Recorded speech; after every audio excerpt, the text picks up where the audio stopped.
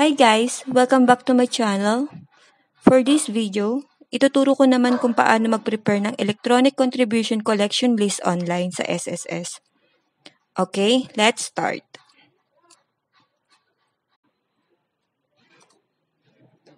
Punta tayo sa website ng SSS. Then, click Employer.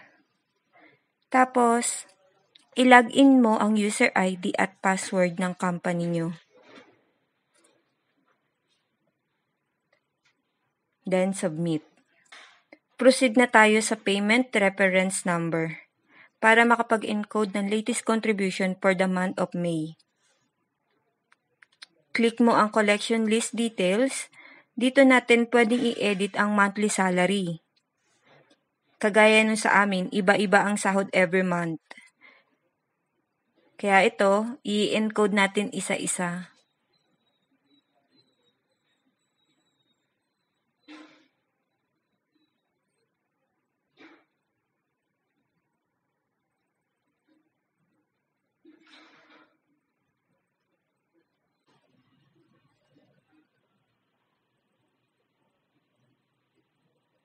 Dito nga pala hindi ka makakapag-encode ng may cent. Kailangan yung salary niya is naka-round off na.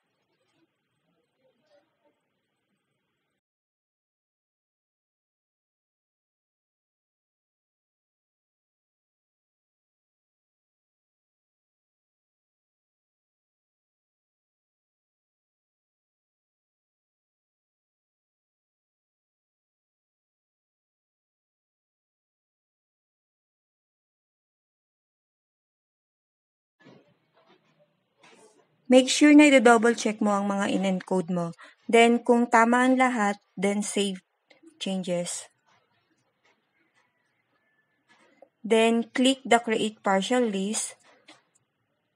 Tapos, yung double arrow ang i-click para lahat ng employee maisasama sa collection list natin.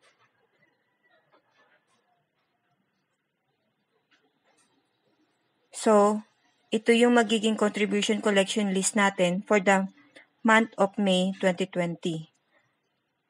I-okay lang natin siya.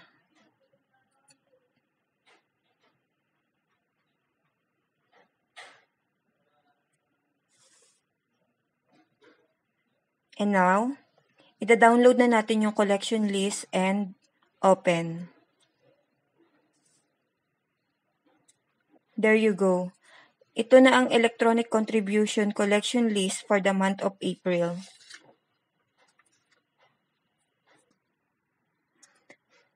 For the payment naman, ang ginagawa ko, piniprint ko ang first page ng 2 kopya para isa sa employer at isa sa kopya ng SSS cashier.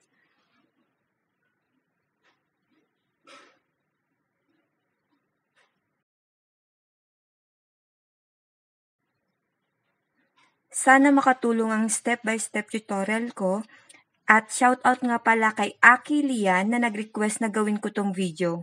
And guys, please don't forget to like my video and subscribe to my channel and hit the notification bell para ma-notify ka kada may bago akong video.